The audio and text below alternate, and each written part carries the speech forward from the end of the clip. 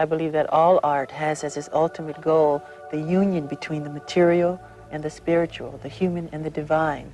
I believe that to be the reason for the very existence of art.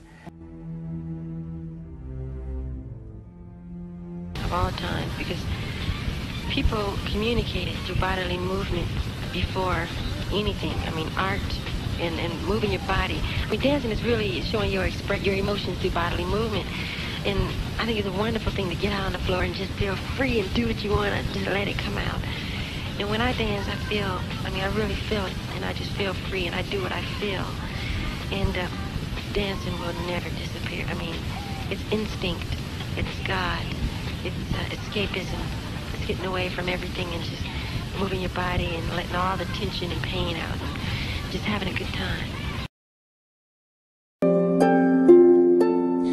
Believe in yourself, study the greats and become greater, and be a scientist, no matter what. I don't care if the whole world is against you or tease you or say you're not going to make it. Some of the greatest men that have made a mark on this world are treated like that. You're not going to do it. You're not going to get anywhere. They laughed at Walt Disney. They made jokes of Henry Ford. They said he was ignorant. He didn't have a college degree. These are men that shaped and changed our culture, our customs, the way we live. And I think God plants little seeds through people on the earth to bring some bliss, some escapism, some joy, some magic.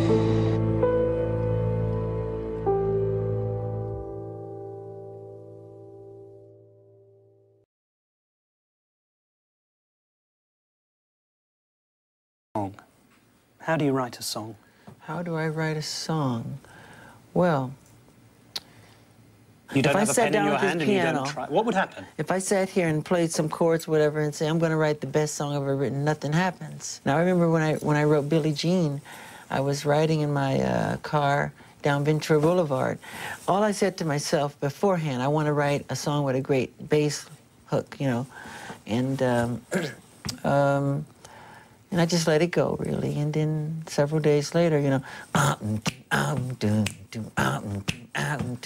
you know, the whole... Where did that come from? From above. The dance as well? Yeah, same thing. How do you do it? Can you show me how you do it? Oh, boy. Come on, just get up and show shy. me. Oh, come on, just show me. Just show me. Just show me. Show me what you do. Teach me. Okay, oh, boy. You're putting me on the spot now. Come on. See, now people are discovering something about me. I'm really shy. I'm embarrassed. Okay, you're shy. Just get up and show me. Okay.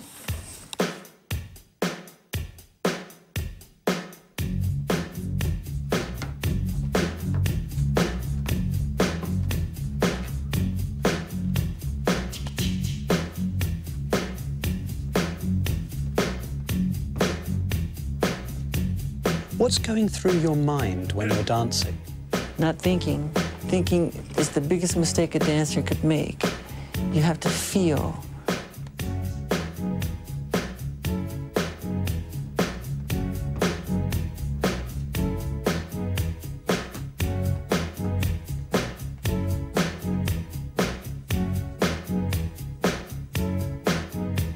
You become the bass, you become the fanfare, you become the clarinet and the flute and the strings and the drums. So you're almost the physical embodiment of the music. Absolutely.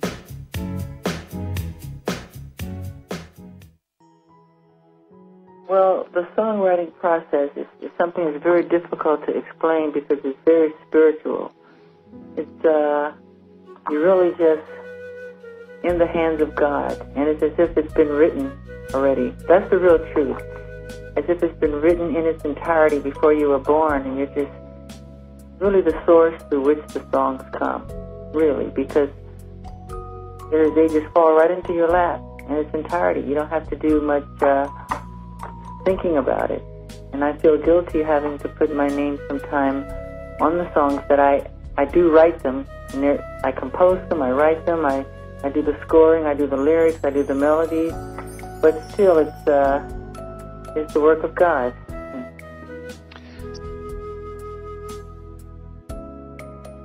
Because I like to just feel everything. I usually don't like people looking at me like unless I'm on stage. And so all the lights were off. When I was very little, around 10 years old, I used to go on these tours with my brothers, the Jackson 5, and I'd hear these crazy stories that these girls would claim my brothers had relationships with them, which they didn't, and that they were going to have their children. And I thought that to be so strange and so crazy. And then, a couple of years later, there was this girl named Billie Jean who used to stand outside my gate, and I would drive outside the gate, and she would say, "Here's the keys to our car." And she would say, "Here's the keys to the front door." And she would say that I'm actually the father of her child, which never ever happened. And that inspired the song, because the chorus goes, "Billie Jean is not my lover. She's just a girl who claims that I am the one, but the kid is not my son." So I guess that's how that happened.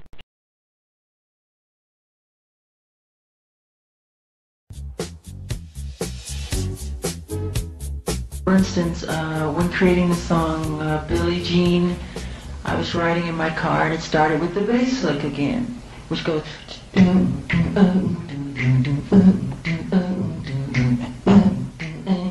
And on top of that, I hear the chord.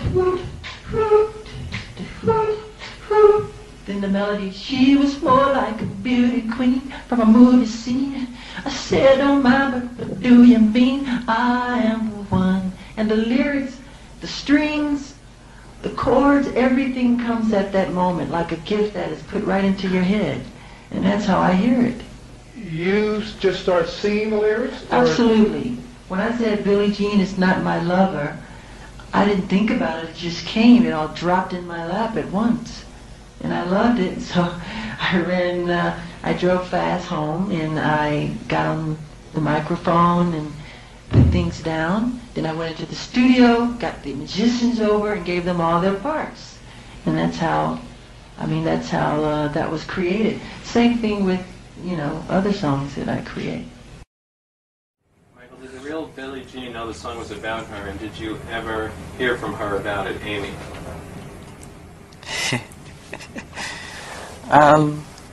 There's a girl named Billie Jean, but it's not about that Billie Jean. Billie Jean is kind of anonymous. It represents a lot of girls who used to, they used to call them groupies. In the 60s, they would hang around backstage doors, and any band that would come to town, they would have a relationship with. And I think I wrote this out of experience with my brothers when I was little. There were a lot of Billie Jeans out there. Every girl claimed that their son was related, to one of my brothers. I feel very thankful and blessed to have the ability to do what I'm able to do, because it could have easily have been someone else. It didn't have to be me, but I was chosen, and I love it, and I cherish it, and I think it's a wonderful feeling. No, I wrote that at my house in the game room. I guess I was playing some pinball or something, and the song just popped in my head, and I think I ran upstairs, put it on tape, and it became Liberian Girl. Same thing with "We are the world, we are the children."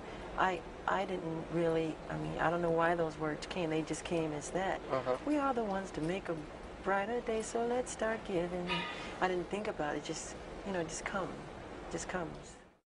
That's one of the hardest questions to answer, because it just comes. Songs just kind of create themselves, so I don't want to dissect it, really. I let it happen. I wanted something that the whole world could sing. All right. Everybody down to the ground. Randy was playing the piano one day. This groove. Ding dun dun, ding dun dun dun, ding dun dun, ding dun dun dun. I said, "This is bad. I love it." I said, "What is that?" He said, "Oh, it's nothing." I said, "It is something." And so I just started singing to it.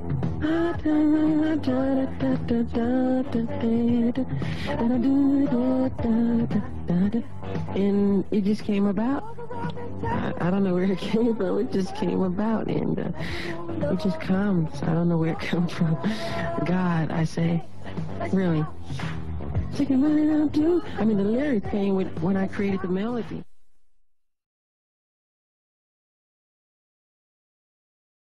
Anna, which is about, you know, girls that hang around backstage and things.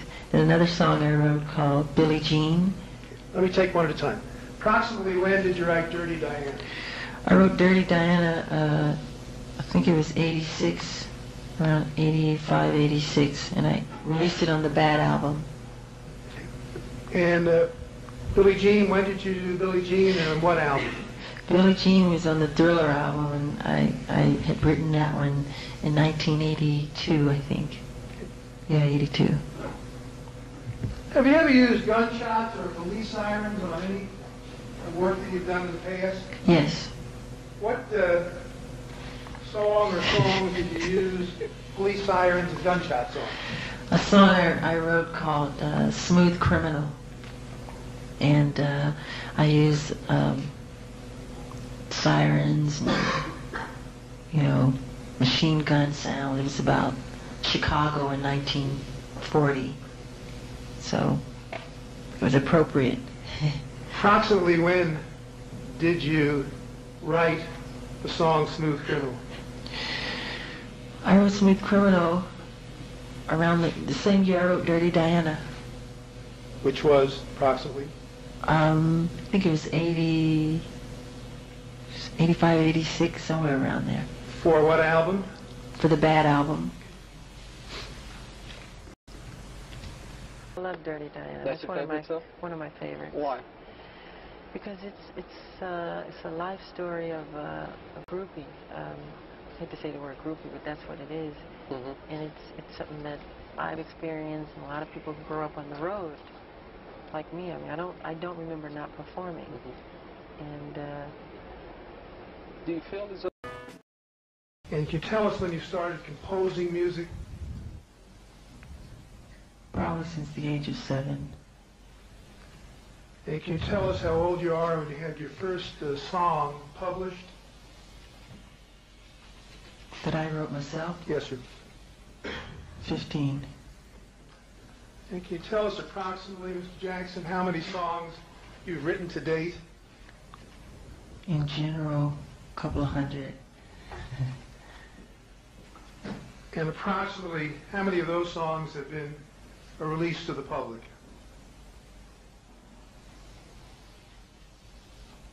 About 50, 60.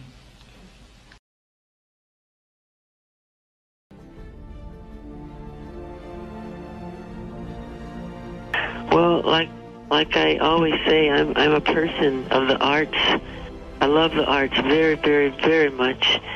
And I'm a musician, I'm a director, I'm a writer, I'm a composer, I'm a producer. And I love the medium. I love film very, very much. I think it's the most expressive of all the art mediums. The sculptor can sculpt, the painter can paint, but they capture a moment.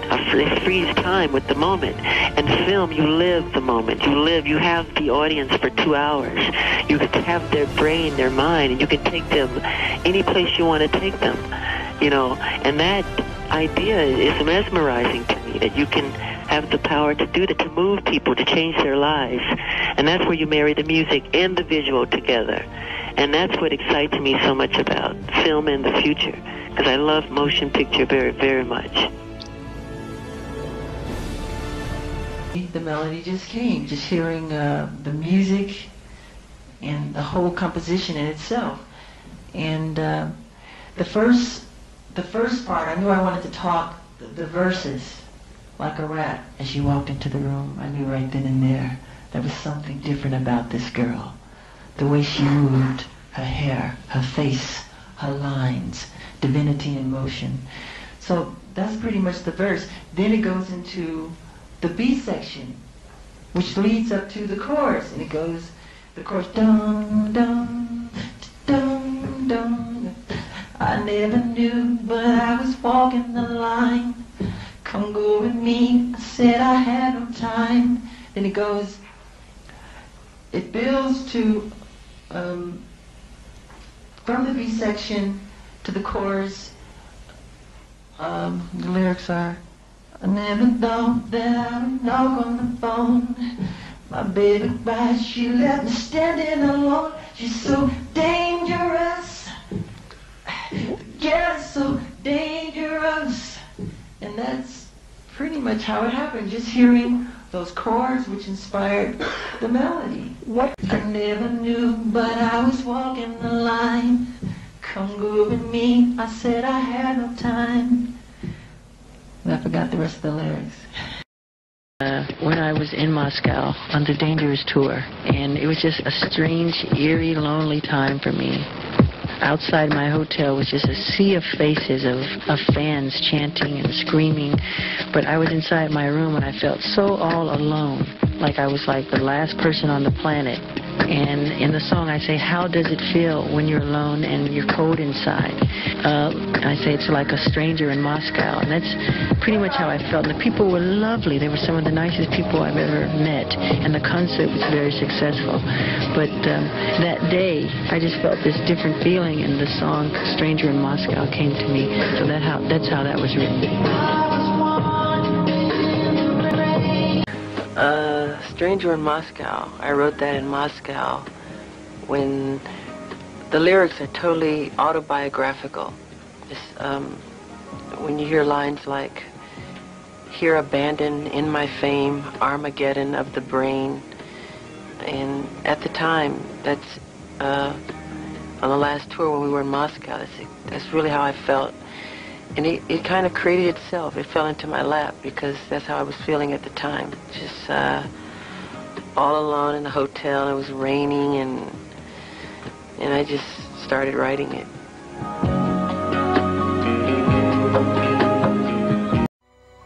I call it my giving tree because it inspires me.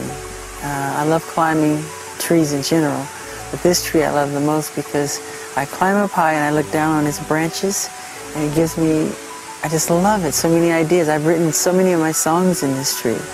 I wrote Heal the World in this tree, Will You Be There, Black or White, Childhood.